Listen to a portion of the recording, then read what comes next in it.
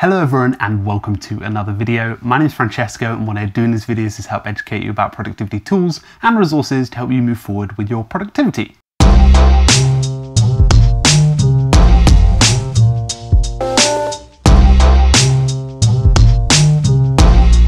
What I want to do in this video is actually go over some of the favorite tools and resources that I found over the last month. And obviously this is called the May favorites, but it does span halfway into June.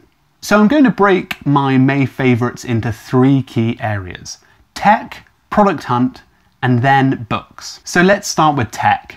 So the first thing in tech is Google Keep. And although everyone knows what Google Keep is, it's a service very similar to Evernote, very similar to Evernote plus Apple Notes, where you can kind of write down all of your notes as you go across your day, set reminders, that sort of thing. I found a lot more functionality in it, especially with the web clipper, which I'll link in the description. I think Google Keep are doing a great job at maintaining a really strong but simple service. So I definitely recommend checking that out, and I'll include it in the link in the description. Another thing I'm quite impressed by is Revue, and I can't really say that right. R-E-V-U-E, Revue, I think it's called that. Anyway, Revue is an email service, very similar to kind of MailChimp, but it's creating a daily digest or a weekly digest, however many you like. So it's a very light version of MailChimp, if that's a kind of comparison. I'm really enjoying this service. I'm using it for my own personal mail out list. I find it really simple to use, easy to send quick mail outs to all of my audience. One thing I've been using quite heavily in the last month is an application called Grid Diary. And Grid Diary is basically it's a tool where you can add questions into a kind of grid shape, and every morning or every evening, whenever you like, you can answer those questions. It's very similar to a journal. So the questions outline there, and you can input your answer and basically keep track of your kind of habits or your anything really. The templates are so open. I'll show you a quick demo of what this looks like.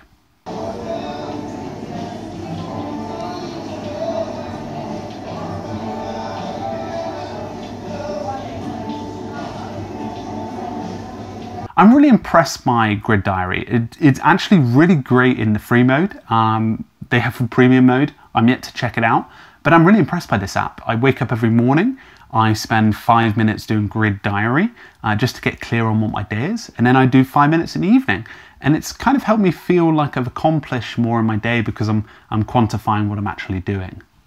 So Calendars 5 is something that I've been using for the last month. Sunrise did announce a couple of weeks ago that in late August they will be shutting down the service. So I quickly aimed to try and find a solution, and Riedl's Calendars 5 was a great application for this.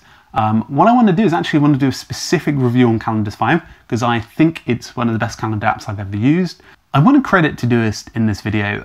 For those who don't know, I use Todoist as a daily driver for my tasks. I'm really impressed. Over the last month, I've been using offline more than ever, and I'm really impressed by the offline functionality. This has been something that I continually struggle with, especially with a 4 GB contract on my phone, which means that I don't get much data. So I'm always having to push for offline. Really impressive. So Todoist, thank you very much for making such a great web offline service and also an iOS offline service. Those are the two ones I use every day. Really impressed. The thing in tech is something that I've started to use a little bit called Sweatcoin. And I use it in the background. Basically, it's an app from someone we brought in for the Entrepreneur Society last year called Oleg Fomenko. Sweatcoin allows you to kind of keep track of all of your steps for the day, but it converts steps into coins or points. You can start spending them on different things. It gamifies the whole experience of obviously walking and moving around, using your kind of I think it's accelerometer and also your GPS to monitor exactly so that you're not kind of sat at home shaking it about. The one thing that I'm impressed by is a leaderboard system on it. It's got really strong leaderboards so that you can actually really go into detail against other people in the world. I think it's got some huge potential, so definitely worth checking out. I'll include that link in the description as well. So time to move to Product Hunt. So on Product Hunt this month, I've actually discovered a few things, some really great stuff. Microsoft announced that they are basically creating a Trello competitor. It's called Microsoft Planner, and it looks very similar to Trello.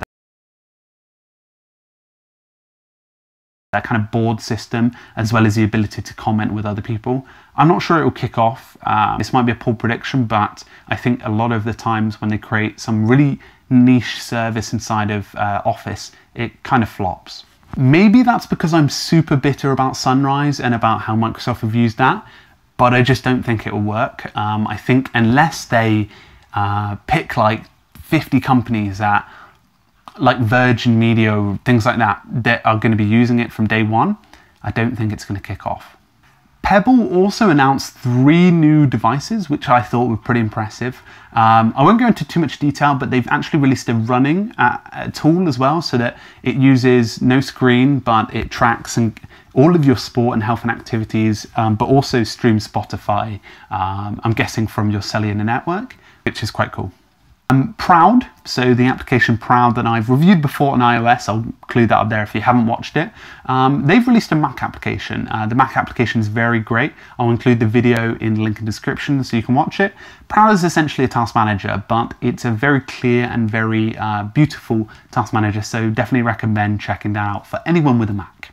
And finally, an application that I found, although I wouldn't use it at the moment because I'm in transition with my email, so I'm trying to find the best email application, is an application called Morning Mail. And Morning Mail is basically a really beautiful application that allows you to scroll through your email in a really simplistic way.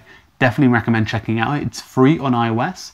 Go have a look, it's very beautiful and might really get you into that kind of emailing spirit. Okay, so let's move on to books finally. I'm reading 2 books at the moment, about that much of it so far. It's by Arianna Huffington, it's called Thrive. I'm really impressed by it so far. It's kind of about fatigue and sleep deprivation that she had during the period of time that she was started working for Huffington Post. Obviously, she created Huffington Post. She was working 18-hour days, and she fell over and actually hurt herself, hurt her cheek or something. She fell on something because of sleep deprivation. It's quite interesting so far. Obviously, there's a lot of topic about the kind of mindset and abilities to sleep and things like that. So it's a hot topic at the moment.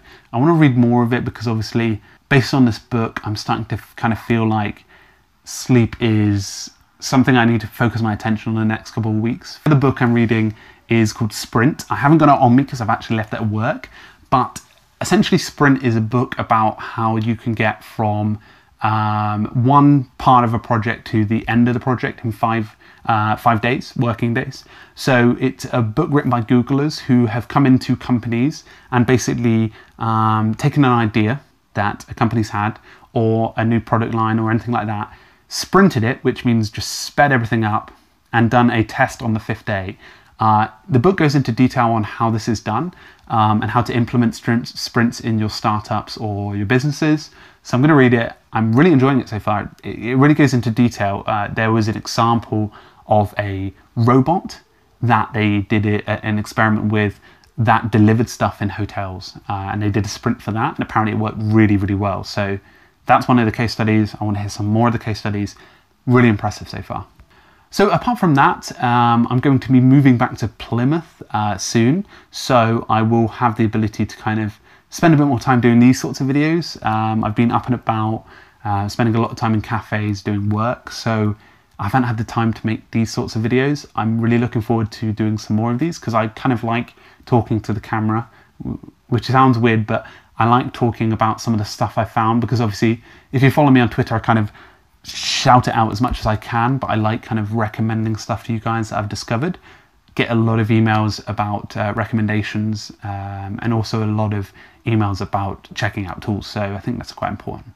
Anyway, guys, that's today's video. I hopefully it's going to do a June favorites as well, so stay tuned to the channel. If you like this, please do subscribe, like it, and also comment with some of the recommendations you've found over the last month.